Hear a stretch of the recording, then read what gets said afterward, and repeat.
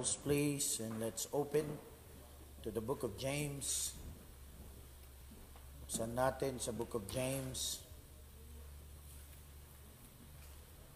chapter number 1. James chapter number 1. Masyadong mainit dito. Yung na mga bintana. Saan yung mga bintana? Okay, James chapter number 1. Basahin po natin from verses number 1 hanggang sa verse number 12. Okay, James chapter 1, verses number 1 hanggang 12. Okay? Basahin po natin ito, mga kapatid. And kayong mga walang dalang Bible ngayon, you can look at the screen and let's read this together. Okay, those of you watching, I don't think the screen is available for you. So you need to get your Bibles. Okay? So kunin nyo yung mga Bible ninyo. So dito po sa aklat ng James, chapter number 1, babasahin po natin these verses ngayong umaga, verse number 12. Okay? So we'll read James chapter 1, verses number 1 hanggang verse number 12. Now, ako mauuna, tapos sabay-sabay tayo and so on, okay?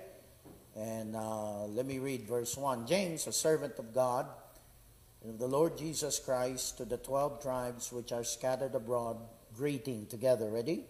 My brethren, count it all joy when you fall into diverse temptation, knowing this, that the trying of your faith worketh patience. Verse 4. But let patience have her perfect work, that ye may be perfect and entire, wanting nothing. If any of you lack wisdom, let him ask of God, that giveth to all men liberally, and upbraideth not, and it shall be given him. But let him ask in faith, nothing wavering, for he that wavereth is like a wave of the sea, driven with the wind and tossed. For let not the man think that he shall receive anything of the Lord. A double-minded man is unstable in all his ways. Let the brother of low degree rejoice in that he is exalted, but the rich in that he is made low, because as the flower of the grass he shall pass away. For the sun is no sooner risen with a burning heat, but it withereth the grass, and the flower thereof falleth, and the grace of the fashion of it perisheth. So also shall the rich made fade away in his ways. Blessed is the man that endureth temptation, for when he is tried, he shall receive the crown of life, which the Lord hath promised to them that love him. Let's pray. Father, I come to you again today. I ask that you would help me as I teach our people in this Saturday morning. Please work and speak to our hearts, and help me now as I speak. I beg you, use me so in Jesus' name. Amen. Alright. Dito sa book of James, chapter number 1, buksan ulit natin dito sa verse number 2, mga kapatid. Naririnig niyo ba akong maigi? Alright. Okay. Hope you can hear me okay. Dito sa book of James, chapter number 2, chapter 1, verse number 2, sabi po dito ng Bible, my brethren, count it all joy when you fall into diverse temptations. And then in verse number 3, sabi dito, knowing this, that the trying of your faith, makinig kayo dito maigi. Okay, masasayang pag hindi kayo nakinig, sapagkat kung kayo hindi makikinig, sayang lang pagpunta nyo dito. Okay, so importante na ang bawat isa sa atin ay nakikinig, sapagkat ang Bible ay laging malaking tulong sa ating buhay. Amen. Okay? Ang Bible yan na nagbibigay sa atin ng pag-asa, itong nagbibigay sa atin ng wisdom. Dito rin nakalagay kung paano tayo laging pagpapalain ng ating Panginoon. Alam nyo, kanina lang narinig ko na maraming tumaas yung rate ng pagpapakamatay ng mga tao. Tapos dito sa Baguio, may nagpakamatay kagabi. Right? Sa may Burnham Park, doon sa condominium, 8th floor, tumalon siya, na-stuck sa kahoy, and she was found dead on the scene. DOS, tawag nun. That happened, mga kapatid, sapagkat ang mga tao ay, sa pag dumarating ang problema sa buhay o a broken heart, hindi nila kaya na, na maging matatag at maging malakas. Kaya, napaka-importante na tayo lahat ay nag-aaral ng salita ng Diyos. Sapagkat ang salita ng Diyos, itong nagbibigay sa atin ng kalakasan at tatag upang sa ganon, hindi lang tayo maging survival ng problema na darating sa ating buhay, kundi tayo ay maging victorious. Kung na tayo ay maging an overcomer. Okay? And I do not want our people just to be a survivor. Okay? Good. Pag na-survive mo, good. Pero meron pang maganda dyan kaysa sa pag-survive. Victorious ka. Amen. Came out victorious, you came out very strong, and you came out very mature. Now listen, sabi po dito ng Bible sa verse number 2, balikan ko my brethren, count it all joy when you fall into diverse temptation. Iba't ibang mga testing. That word temptations there, hindi yan yung ating pagkakaalam na temptation sa, hindi lang yan yung ating pagkakaalam na natempt ka sa paggawa ng kasalanan, pero itong temptation na ito yung temptation na tinatawag natin na pagsubok. Okay? Tama ba yung Tagalog ko? Testing, pagsubok. Okay? Yung pagsubok. At sabi ng Bible, iba-iba. Look, the Bible said diverse temptation. Iba-ibang klaseng pagsubok. At lahat tayo dito ay naka-experience siguro ng iba-ibang klaseng pagsubok sa buhay. Maliban sa mga bata, okay? And even children, na-experience din nila yan. I know my boys have experienced that. Kahit bata pa sila. Maraming mga pagsubok na nangyari sa aming mga buhay. And sa ating lahat, may mga iba-ibang klaseng mga pagsubok. May mga pagsubok emotional. Di ba? Mga kapatid, yun yung nangyayari. Kaya maraming nagpapakamatay. Bakit? Pagsubok emotional. Nagrabihan sila and they think na hindi na nila masurvive. O kaya, very emotion sila sa kahihiyan siguro. Okay? So, ang nangyari ay kunin na lang nila yung buhay nila at sila ay magpapakamatay. Ngayon, nangyayari yan sapagkat ang mga tao, listen carefully, ay hindi sila nagiging matatag. Naintindihan nyo? Buhay pa ba kayo? Alright? And kaya nga, sinasabi ko sa inyo ngayon, ayaw ko lang na tayo ay maging survival. I want us to be victorious. I want God to continually bless our life, bless our church, bless our ministry, in a way na tayo ay nagiging blessing sa maraming tao. Yan ang aking heart desire dito. Kaya nga, mga kapatid, during this lockdown, itong ECQ, ang church na ito ay kahit kailan hindi tayo naghirap. In fact, ang church na ito, mga kapatid, hindi ito na-paralyze. Katulad ng marami na sila ay na-paralyze. Ang nangyari sa church na ito ay lalong pinagpala ng Panginoon kahit na dumaan sa mabibigat na problema. Hello? At dahil sa pagpapalang yon, ay tayo ay naging pagpapala sa ibang mga tao. By the way, let me just tell you, the reason why God will bless you so that you can be a blessing to others. Ay, yung iba, laging gustong pagpapala, pero ayaw maging blessing sa iba. Kaya hindi ka napapagpala. Bakit? Hindi ka naging blessing eh. Dapat matuto kang maging blessing. So, Pastor, paano ko magiging blessing kahit na marami akong problema? Yun ang pag-uusapan natin ngayon.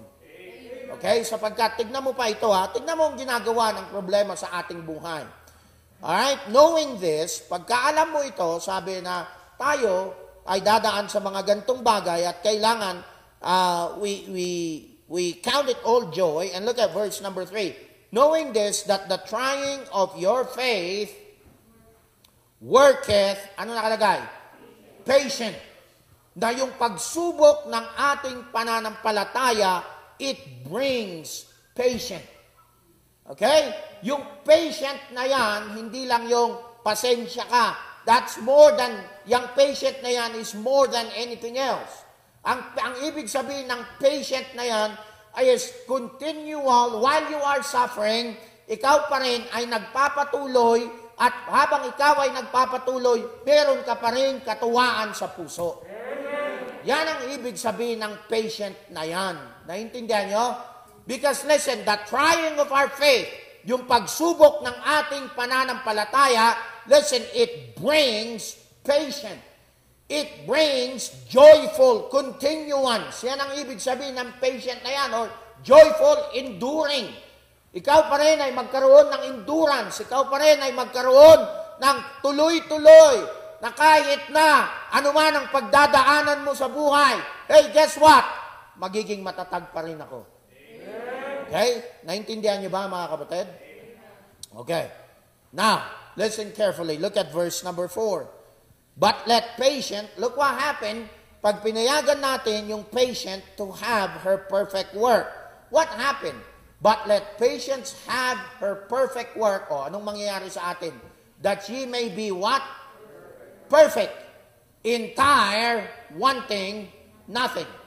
So, ang sabi ng Bible, mga kapatid, pag ikaw ay naging, listen, you count it all joy. And then, alam mo na yung pagsubok na pinagdaanan mo sa buhay, ayan ay trying of your faith. It works patient.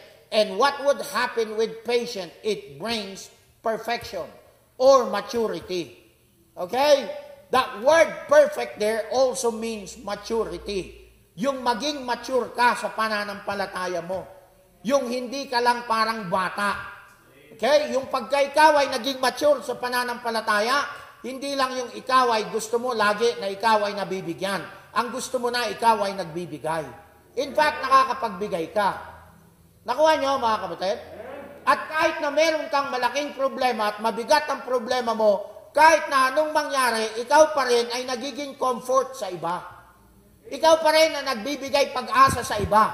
Kahit na minsan, ang feeling mo, wala kang pag-asa dahil ikaw, naiintindihan mo kung bakit ikaw ay dumadaan sa mabibigat na pagsubok. So, okay, tapos, alam niyo mangyari, yung patuloy ka pa rin. Yung patient na yan, papatuloy. And yung patient, magdadala sa iyo yan ng perfectness or maturity sa pananampalataya. Nakuha nyo? Naintindihan nyo ba? Okay? Yan ay magbibigay sa iyo ng kalakasan. Katulad yan ng isang tao na kung gusto niya maging malakas ang kanyang katawan at maging, yung maging magkaroon ng malalaking muscle. Di ba? Hindi siya pwedeng kain ng pizza, hindi pwedeng kain ng kanin, hindi pwedeng kain tulog. Di ba? Kain tulog, higa. Kain tulog, higa, upo. Tapos ang kanyang career is IBM. Di ba? Standby buong maghapon. Hindi pwede. And kung gusto mo, magkaroon ka ng malalaking muscle, maging malakas ka, anong dapat mong kailangan? Kailangan, listen, yung katawan mo, mailagay sa pagsubok. Tama? Anong pagsubok? Kailangan pumunta ka sa gym. Tapos ikaw mag-workout. Right? Tapos sasakit yung katawan mo. Di ba? Pero lumalakas ka. Ganon para mapalakas ang ating pananampalataya ay kailangan dumaan yan sa pagsubok. Nakuha nyo? Kailangan dumaan yan sa pagsubok. Hindi mo pwedeng sabihin, magiging malakas ka, tapos walang pagsubok sa buhay. Hindi pwede. You cannot separate the two. If you want God to increase your faith, at kung gusto mo, yung pananampalataya mo ay lalo pang lumaki, lumakas, at maging matatag, ang kailangan mo, listen, ay dumaan sa pagsubok. Kasi parang nagpapalakas sa'yo. Nakuha nyo, mga kapatid? Now, listen carefully. Ngayon, pag dumating tayo sa pagsubok, 3 attitudes na dapat nating laging gawin sa ating buhay. Okay? And I'll say this again. And laging gusto ko itong 3 bagay na ito Lagi kong sinasabi ito lagi sa inyong lahat. At let me remind you again, para ikaw ay lalo pang maging malakas sa pananampalataya mo habang dumadaan ka sa pagsubok, kailangan ito ang tatlong bagay na igawin mo sa buhay mo. Okay?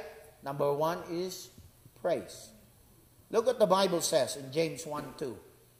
My brethren, count it all joy when ye fall into diverse what? Temptation. So look at, ano yung sabi ng Bible? Mga kapatid, matuwa ka pa. What? Kailangan ka pang matuwa. Sapagkat yung pagsubok na yan ang nagbibigay sa iyo ng kalakasan. Amen. Diba? By the way, gusto kong sabihin sa inyo, bago pinagpala si Job, mga kapatid, alam niyo pa kung anong kanyang pinagdaanan sa buhay? Mabibigat na problema. And before God is going to use somebody, and before God is going to bless somebody, that person will have to go through heartaches and problems and trials in life. Para sa ganun, mas lalo pa siyang maging matatag. Para sa ganun, siya ay lalo pang maging mature. Pero kailangan mo habang ikaw ay dumadaan dyan, para hindi ka ma-depress, you need to count it all joy. You need to praise God. Amen. Alam niyo kung bakit? Sapagkat praise gives you courage. Ang pagpupuri sa Panginoon, nagbibigay sa iyo yan ng courage. Praise gives you courage. You understand? Sapagkat habang nagpupuri ka sa Panginoon, listen to me carefully, makikita mo kung gaano kapangyarihan ng Diyos eh. At dahil nakikita mo na gaano kapangyarihan ng Diyos, listen, you will have that courage to keep moving forward. Mag-isip ka tuloy, Panginoon, okay, ako ay nagpupuri sa iyo sapagkat ikaw ay napakadakilang Diyos. Ba, nadakila pala ang Panginoon. Di ba? You are the all-powerful. You are the all-knowing. You are the beloved. You're the begotten. You're the Christ. You imagine that? Divine. You are the God of gods and you are eternal. And the more you keep doing that, the more you keep praising God, the more, listen, the more na ikaw ay laging nagpupuri sa Panginoon, mas lalo kang magkakaroon ng courage instead na takot. Okay, tingnan niyo si David. Bakit si David napakalakas ang kanyang courage? Bakit si Haring David, mga kapatid, kaya niya na lumaban at sumabak sa leon at saka sa bear na ang kanyang gamit lang ay ang kanyang kamay? Bakit lahat natakot kay Goliath? Pero si David, hindi siya nagkaroon ng takot kay Goliath. You wanna know why? Sapagkat alam ni David kung gaano ka makapangyarihan. Listen, ang ating Diyos. How did David knew that? Because David always praised God. Kaya nanghihina ang mga loob ng marami. Alam mo bakit? Di nagpupuri sa Diyos eh. Alam mo bakit ang daming takot? Takot sa coronavirus. Sure, mag-ingat tayong lahat. Sure, tayo maging malinis. Tama? Sure, pagka tayo ay, wag kang magdura dyan, wag kung saan-saan mo ginagamit, wag kang maging madumi, ikaw ay maging malinis. Yun lang naman yun eh. Diba? Maligo ka na maayos. Mag-ingat ka. Pero alam nyo, sometimes I'm looking at people and they're always so scared. Tapos sasabihin ko, mananampalataya ba talaga ito? Lalo na, I do not like to see fear on people's heart. Okay na ikaw ay maging maingat. At maingat tayo dito, mga kapatid. Sa sasakyan namin, may mga alcohol yan. Doon sa loob ng bahay namin, may alcohol yan. Yung bahay namin, listen carefully, araw-araw, nawawalis yan. Hindi lang nawawalis, namamap pa yan. Okay? Hindi lang yan, lagi, always.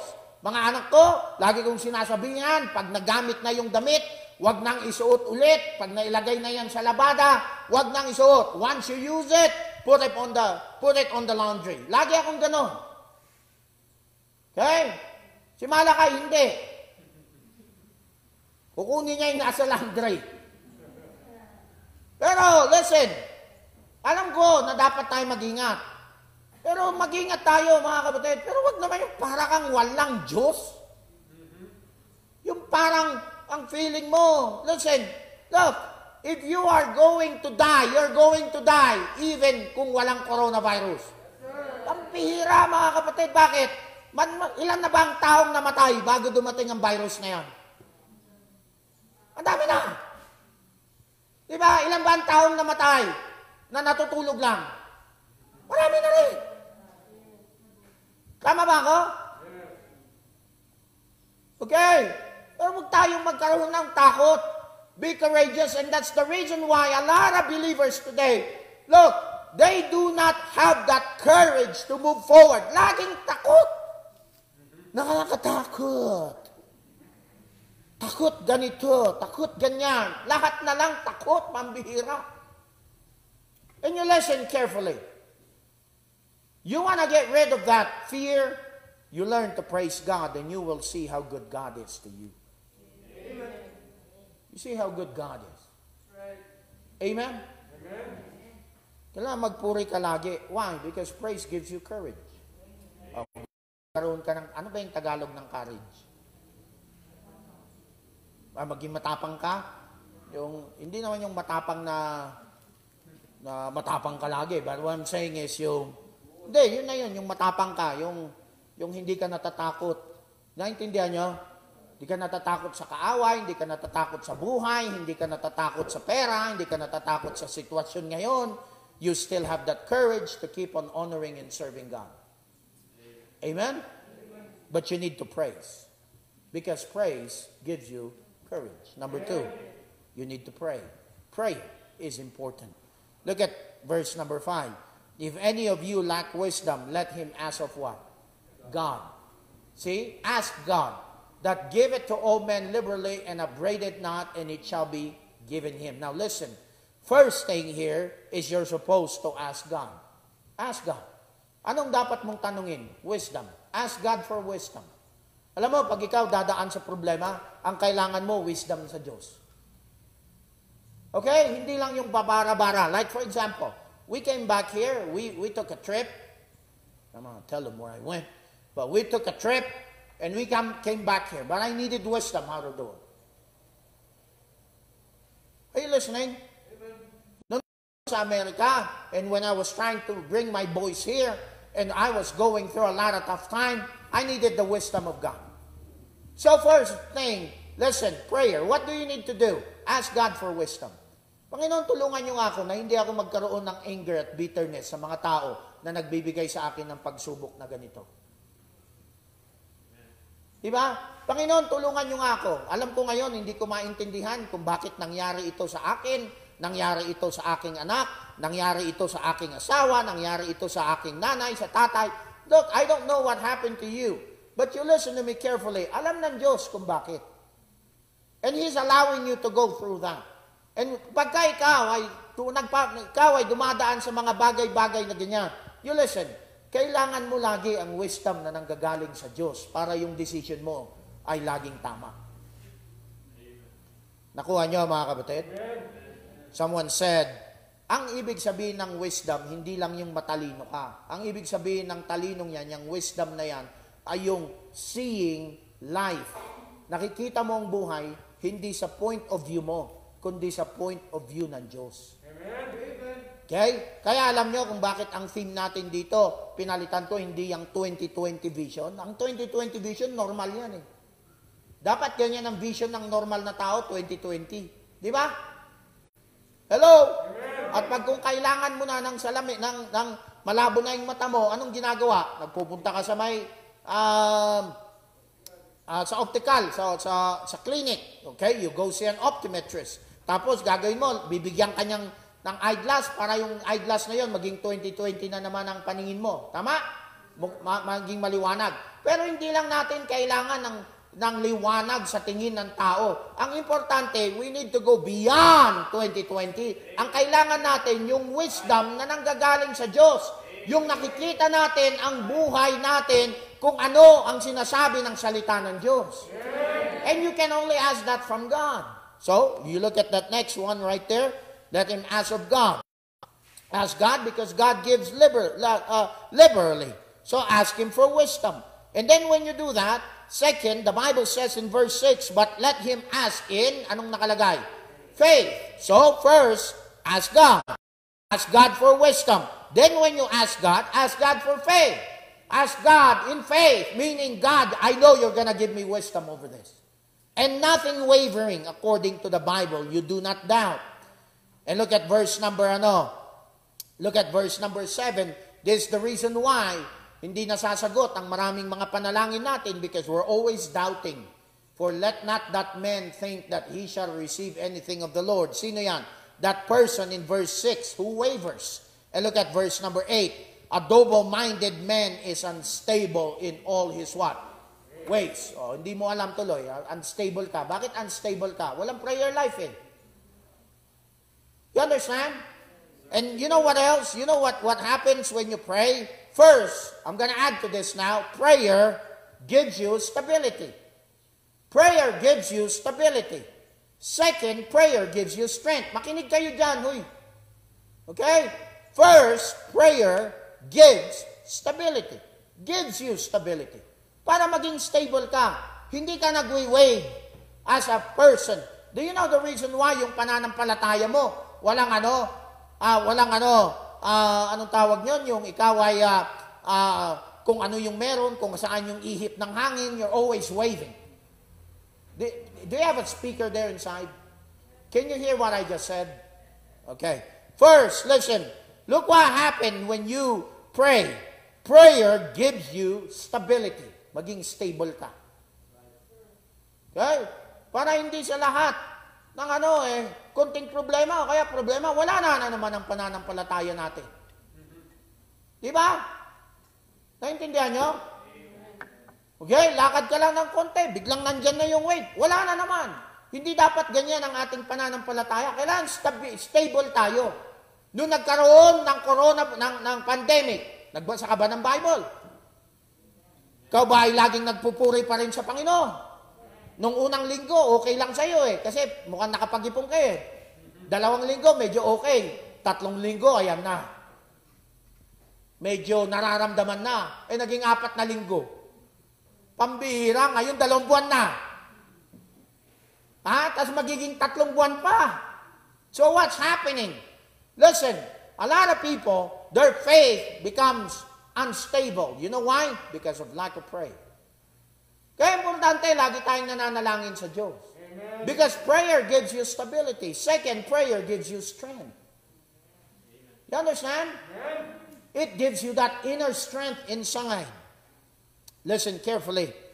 The Bible tells us, and He spake a parable unto them to this end, that men ought always to pray and not to what? Faint! Diba? Ba't maraming mga tao nangihina?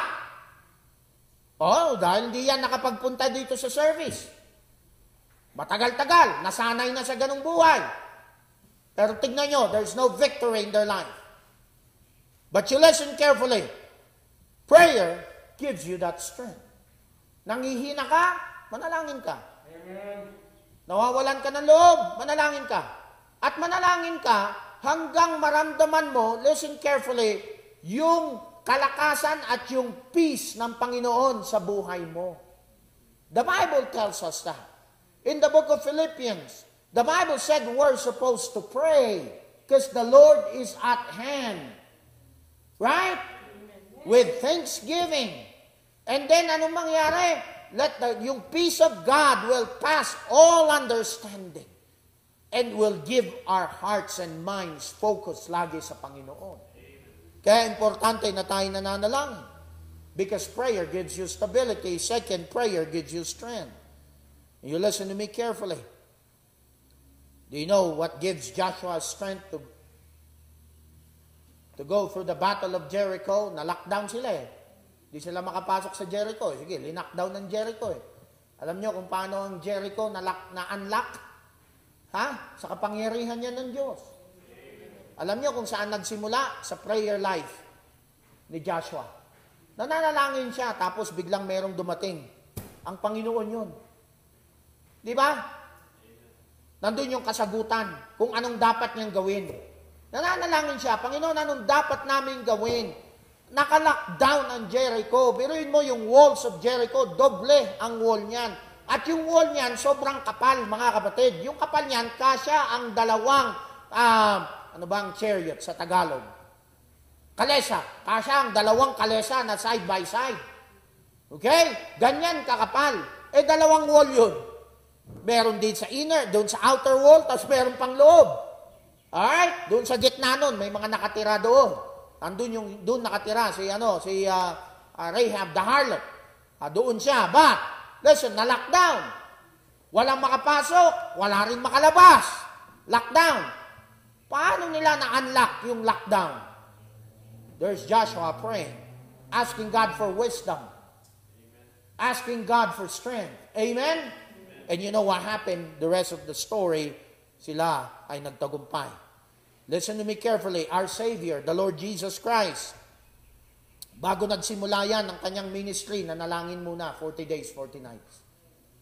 Paano niya na-overcome yung temptation ni Satanas sa kanya? Dahil yung prayer life niya, tsaka yung salita ng Diyos. Ang ating Panginoon, bago yan namili ng mga disipulo na nalangin muna. Biruin mo, ang Panginoon yan, ginagawa niya. Why? Just to set an example for all of us, how important prayer is in our life. Alam niyo ba kung paano ang Panginoong Jesus, He was endured the pain and the agony, yung kaparusahan na nangyari sa kanya nung siya ay papunta doon sa cross ng Kalbaryo. Alam niyo kung anong nagbigay sa kanya ng lakas? Do you know where? In the Garden of Gethsemane. What was he doing in the Garden of Gethsemane? He was praying. Tinawag niya pa yung mga disipulo, kaya lang yung mga disipulo natulog. Si Peter natulog. Why? You know why? Si Peter, he denied the Lord Jesus Christ? Ha? And I know it was prophesied. Paano? Tulog pag prayer meeting. Tulog. I'm serious. And look what the Bible says. Watch and pray that you enter not into temptation. The spirit indeed is willing, but the what? Flesh is weak. Yung flesh, ayaw ng panalangin yan. Ang flesh, gustong kumain. Bago pa yan manalangin. Ang flesh, gusto maglakwat siya. Yang laman mo, gustong matulog. Pero kailangan mong labanan niya. Gusto ng Espiritu na ikaw ay manalangin, manalangin ka. That's why, listen, when I pray, pag ako'y pagod na pagod, hindi ako nakaupo na manalangin. Sapagkat aantokin ako eh. You know what I would do? I would walk around and I would pray. And I would say, Lord, please help me today. Lord, I need wisdom. Hindi ko alam kung anong gagawin ko ngayon. Alright? Meron akong desisyon na dapat kong gawin at kailangan ko ng wisdom mo. Paano namin ito gagawin ngayon, itong lockdown? Hindi kami makapagpahayag ng salita ng Diyos. Hindi kami makapag-soul winning. Hindi kami makapagbigay ng Bible. How can we do it? I keep praying and begging God. You understand? And God just begin to give us an answer to prayer. You know what? Alam nyo, maraming nagugutom ngayon. Tumulong kayo. Tignan nyo, maraming makikinig. It's kind of like we are unlocking the Jericho. Amen? Ha? Tapos yung project natin, tawag natin dyan, Project Joseph. Nakikinig po ba? Bakit tuwan-tuwa yung mga pulis? Bakit tuwan-tuwa yung mga nandyan? Tuwan-tuwa kasi nakikita nila na tayo ay tumutulong. The Jericho was locked down. Jericho was locked down, but we were able to open it. Itong bagyo. Right? At tuwing service, laging may bagong mga umaten dito na natulungan. And you're wondering, how did that happen? Do you want to know how it happened? Because of prayer.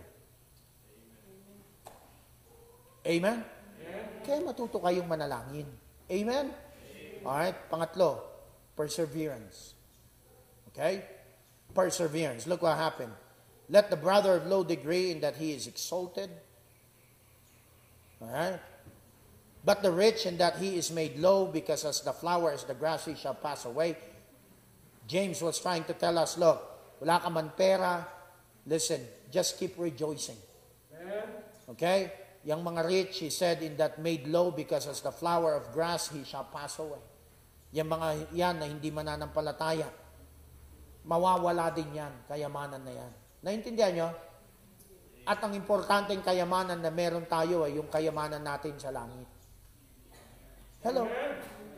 You imagine, we gave to more than almost 900 families now. Tama?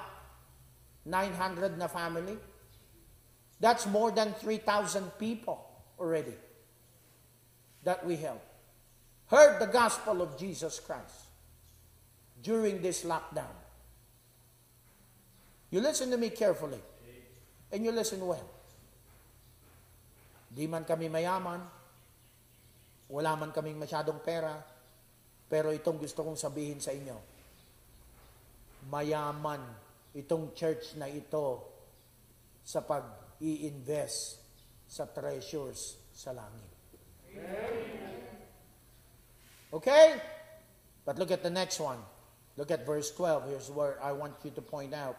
I want to point out this morning, blessed is the man that endureth what? Temptation.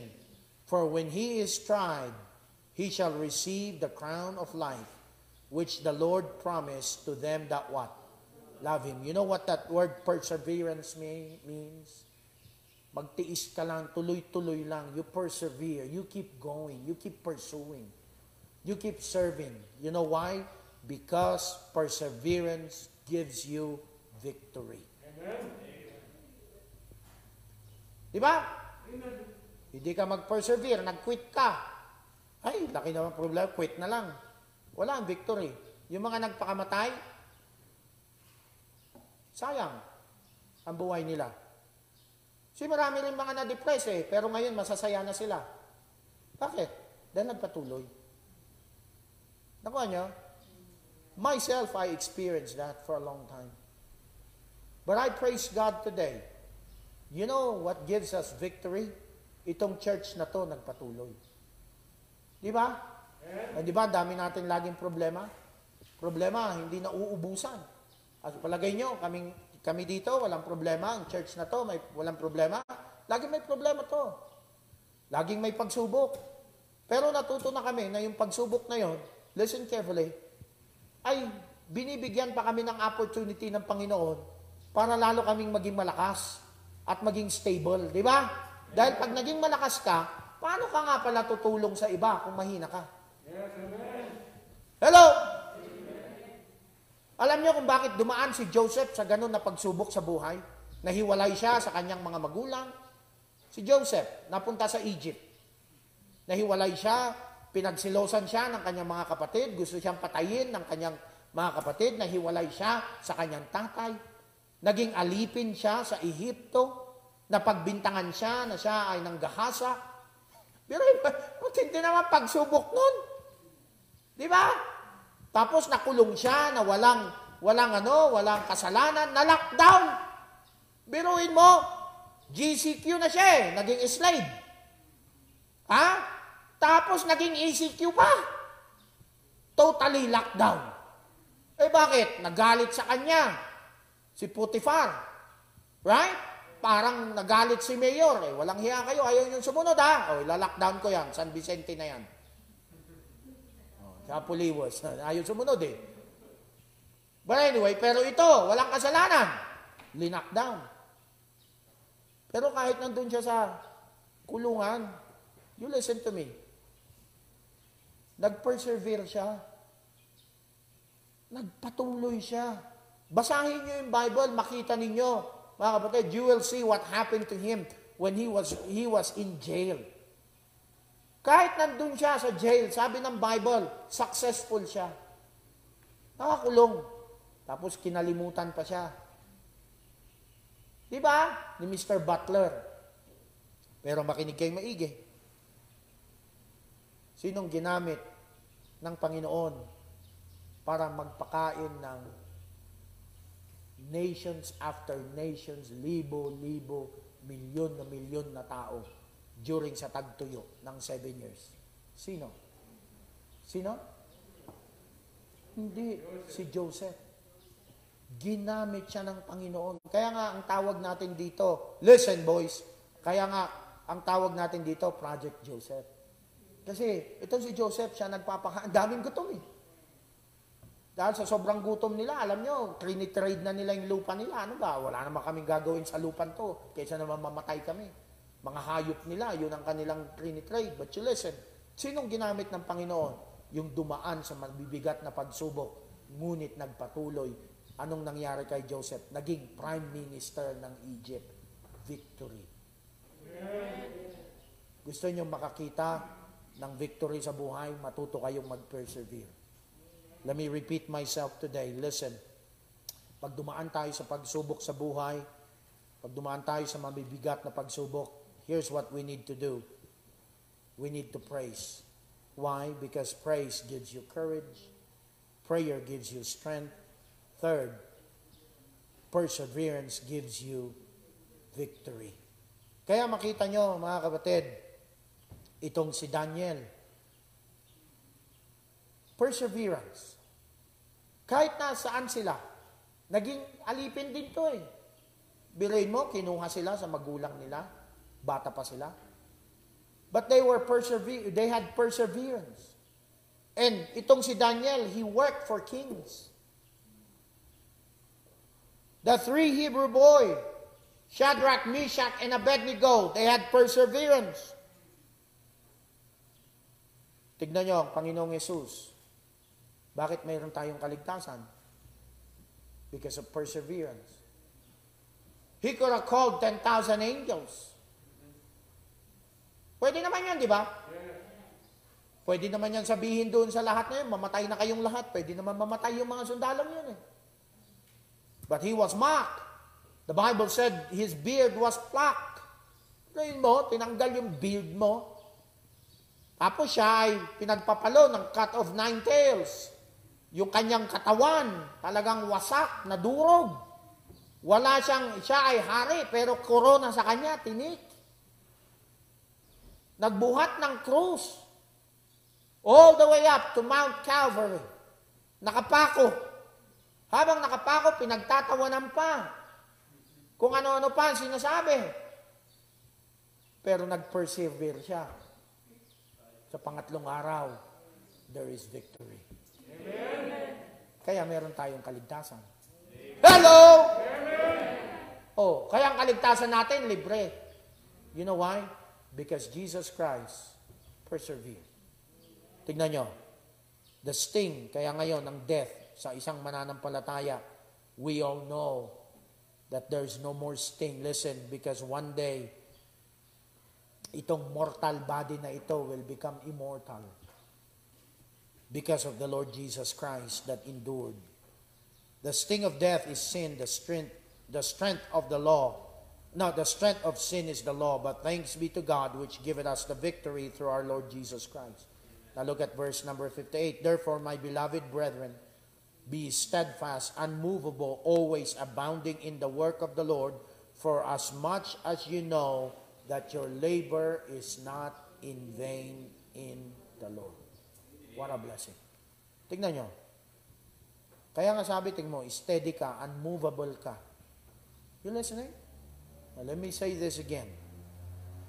When you're going through heartache and diverse temptations, iba-ibang pagsubok, praise Him. Because praise gives you courage. You understand? Puri ka lang sa Panginoon.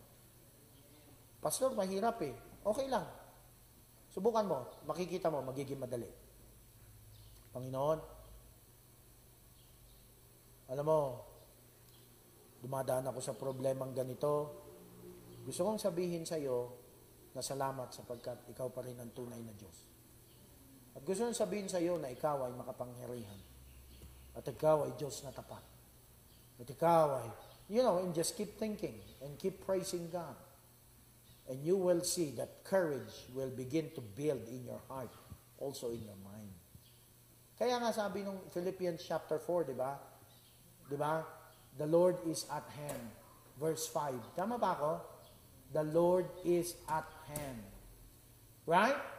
Be careful for nothing. Don't be anxious. Don't have fear. Huwag kang kabahan. Be careful for nothing, but in everything in prayer with what? Thanksgiving. Let your requests be made known unto God. And the peace of God, which passeth all understanding, shall keep your hearts and minds through Jesus Christ. So you do that. Tignan mo, mag-praise ka, makikita mo na lang, nag-iiba na yung mood mo. Nawawala na yung depression. Bas mura yun. Kaysa bumili ka ng antidepressant. Kaysa magpa-psychologist ka. Bas mura yun. Somebody broke your heart? May nagtaksil sa'yo? Ginawan ka ng hindi maayos? You go to the Lord and say, Lord, kahit na ginawa na ako hindi maayos, salamat sapagkat ikaw, kahit kailan, you're always true to me. Amen? Amen? It will help your broken heart, gives you that courage. And then prayer gives you that stability and strength. Amen? Gives you that stability and strength. It's always there. Stable ka. Tapos may lakas ka pa.